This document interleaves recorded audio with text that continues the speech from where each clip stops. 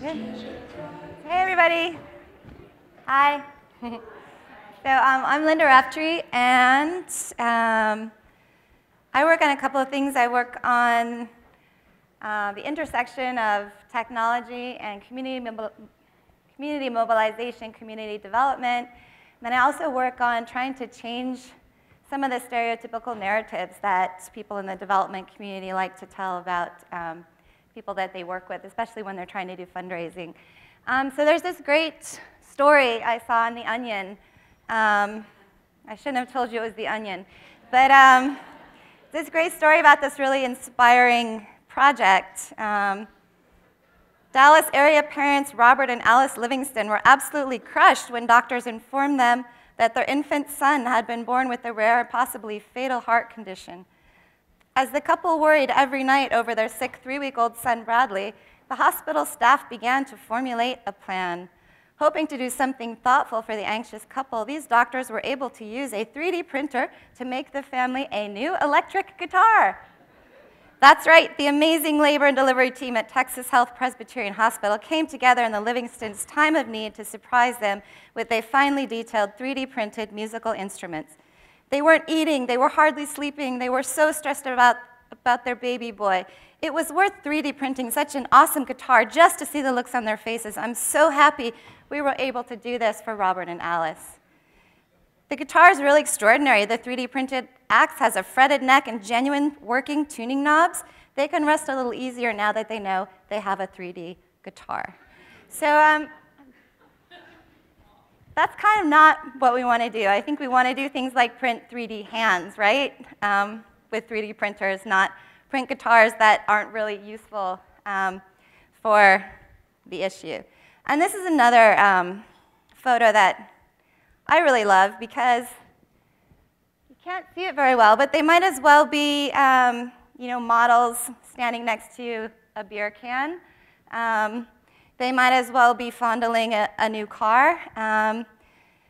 They're not using the computer. The computer is not turned on. It's not even facing them. So I feel like a lot of what we sometimes do when we're talking about how to support people with technology is we really fetishize both the people and the technology, and we're not always necessarily listening to the people that we want to be working with and supporting. So I care a lot about that. I work a lot on that, and so today I'm going to talk to you about community development and technology. And I think the thing that makes my talk a little bit easier is that we heard amazing examples of how to do it right this morning. We heard about talking with communities. We heard yesterday about the importance of listening.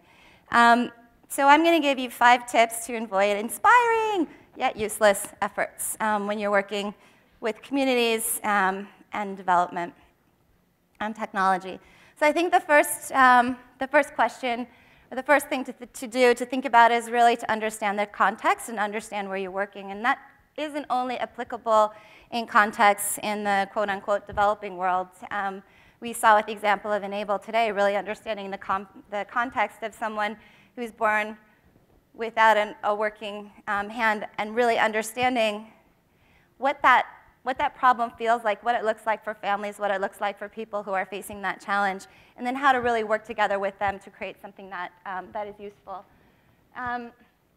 So when you're talking about using communications, information and communication technology, the first thing to really think about is how do people already communicate and share information.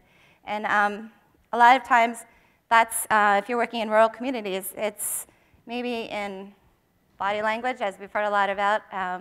Maybe it's writing, maybe it's posters. So it's really important to understand that before you start introducing something else. How do people cope with challenges? This is a photo of a community in rural Senegal, and there was only one house in the community that had electricity because someone had stolen the solar panels. And so everyone was charging their phone at the house, where there was this one lady that had the electricity. So people found a way to charge their phones, but it wasn't maybe the way you would think if you were coming from the outside and trying to work with people on a project that was using mobile. The role of culture and tradition is really important. These are 2 girls. They're both from Kenya. but they have very different lifestyles. One is from urban Kenya, one is from rural Kenya. And so they're going to have very different experiences and very different ways of seeing the world because they're from two different places, even though they're within the same country. And that works everywhere around the world. You can't sort of put people because they're maybe poor, or they're from a community, or they're from Africa, or even a country in Africa, or even a region in a country in Africa. You really need to understand all those nuances. And then which people use which technology. So when I was working in Mozambique one time, I had all the kids that we were working with put their phones on the tables just so we could really see what kind of phones they had. Some of them, very few of them had phones that were data enabled, but they didn't really know how to make the data work. Most of them had very simple feature phones. So again, it was about understanding that out of the 20 kids, these were the phones that they had available to them. A lot of them borrowed phones. And so really understanding how do people communicate, which tools they're using, and what they have access to, and when they have access to it. We've also talked with, a couple months ago I was in Indonesia, and we were working with girls trying to figure out what their access was to mobile. And most of them borrowed phones, and they would tell us things like, well, you know, we really want to look such and such thing up because they had data-enabled phones, but we're borrowing phones, so we feel bad about taking someone's phone for too long. So we just, you know, snatch the phone, we do something really fast, and we give it back. So when you're designing something, you have to really understand what is the communication pattern, or how do people really access information, and then how do you think about designing something, asking them the right questions, and figuring out how you could actually use something on a phone that someone only has access to for, you know, 2 or 3 minutes at a time.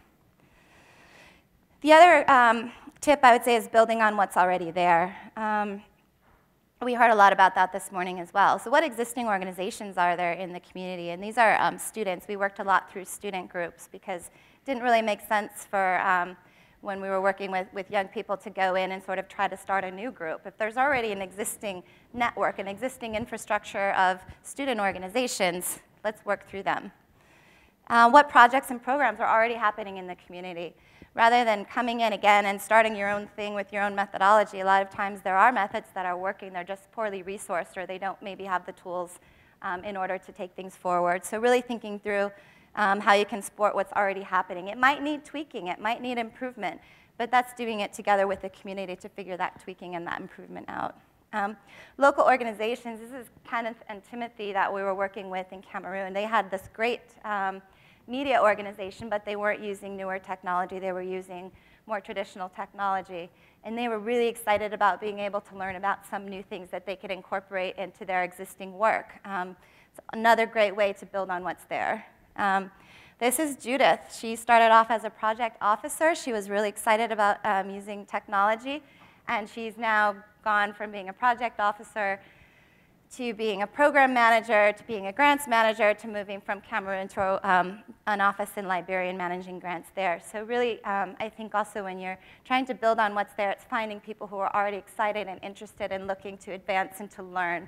And you can really support them through giving them opportunities to participate and to work on different projects. And this is Peter. He's in Kenya. He just sent me a Skype message that he's signed up for a master's degree at a long-distance university in Uganda. And so again, finding people who are very capable. He's an amazing technologist. He works in Kilifi. And he's supported us so much on all of our projects. And he's someone who's there in the community that you can really support and help to advance and build up with his own aspirations. And local government. A lot of people hate talking about local government. They think government is bureaucratic, government is slow. You try to avoid government. That's why we have technology, right? But government is actually quite important in a lot of places. And this is a team we worked with in Kenya that was trying to digitize the birth registration process. You can't do something like that that's going to have a huge impact without involving government in some ways. So these guys were super engaged, super involved, and they really wanted to be a part of it. So again, building on people, building on things that already exist is really important. And then on the other side, some people hate the private sector as much as they hate the government. So the private sector, especially if you're talking about using mobile, they're everywhere. And when I was driving around in Ghana, every other house was either yellow or red because Vodafone was advertising red and people needed to paint their houses. and MTN was advertising yellow, and people also needed to paint their houses. So I was like, what are all these yellow and red houses? It was crazy. And they were all advertising for Vodafone and MTN. So just thinking through what are the things that the private sector is trying to do, and how can they help you to scale out something that you're trying to work on at community level, because that might be more feasible than trying to do it all yourself. And then I think a really important thing for me is who's not at the table. Talk about that a lot when you're working with communities that are normally marginalized, communities that aren't included in decision making. Are you mainly listening to men? So this was a community, an elected official. The guy with the hat was a traditional community council member, and this was a project we worked on in Cameroon where women were not allowed to be part of any of the traditional councils. Through the course of the project and through some of the advocacy that the young women did in the community, they were able to advocate and get some women onto these councils, but normally it's men who are making the decisions. So even though you're building on what's already there, you already also need to be thinking about who's not there within these structures that you're working with, and making sure that you have alternative ways of including women, young people, et cetera. These are the young people we worked with on one of our projects. They were so energetic and so excited about learning and expanding things out. And this is, both the present as well as the future. And so I think working with young people is also really important. And a lot of times they're not involved and they're not engaged in decision making at community level because they're seen as not mature enough to have a voice. And so tapping into young people is also really important. And then women. Women and girls are often left out, but a lot of times when we talk with people, we're talking with the wealthier people within a community. And so also, again, that idea that communities are not homogenous, they're not all the same because they come from a particular small village. Within that village, you have all levels of economic access, you have levels of marginalization for all sorts of reasons, whether it's ethnic, whether it's because someone has a disability, whether it's because they're not in school or they're in school. So all these things, and really thinking about who are all these other groups that might be most in need of a particular effort, that aren't at the table, that aren't involved in decision making, and really make sure that you're thinking about how to include them. And that sometimes costs money and time and effort, but it's something we need to keep thinking about. Are you meeting a real need, and whose need? Was it you that decided, coming from the outside, or your donor that decided this is what people need, or are you really talking with communities, asking people, all these people I talked about, those who are at the table, those who aren't at the table, are you talking with them about what the need is, and how you might come up with a solution, and whether or not that solution involves technology at all? If it does, is it affordable, both for your organization if you're just starting something out, but also to people at community level? And I think sometimes it's good to have something that costs something, even if it's a small amount, because you also don't want to be just kind of going around handing things out to people all the time and creating dependency. But it needs to be affordable, or you need to find a way to make it affordable for people. And really what happens when the funding ends. I think a lot of us think about that in the last 6 months or the last 3 months of a project. Suddenly it's like, oh, how do we keep this going? Oh yeah, the community's going to take it on, or come up with these ideas that don't usually work. So really thinking from the very beginning of your program or your project, together with the community, what are you going to do when the funding runs out, and how is this effort, if it's worthwhile, going to sustain itself? And then I think lastly, it's trying, failing, and learning together. We talked a lot about failure now as this cool, hip thing. It's really great to fail and to talk about failing. But it's not cool if you're just failing. It's kind of cool if you're failing and then learning from it. So, and that's not just you. Are you talking with the community about what's failing? Are they engaged and involved, and are they telling you what's going wrong and what's going right? And are they kind of owning it? So I think that's really important. And I love this picture. Just again, these were young people that we were working with to do digital mapping of water sources. And then they were going back and checking in on these water sources to see if they were contaminated, if people were using them. They were mapping it out, and then they were taking all that information and using it to advocate with their local authorities to get funding for improved water systems. And they were very much owning the project because the problem really affected them.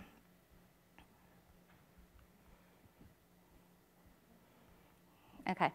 Are you checking in regularly? And that's not just you checking in with people who might be working in another place, but people working in the other place checking in with community members and with people about how the project's going, collecting data on that project, figuring out how people feel about it, but not just collecting it all and sending it up. We heard someone talk about extractive data earlier. I think it was Merrick.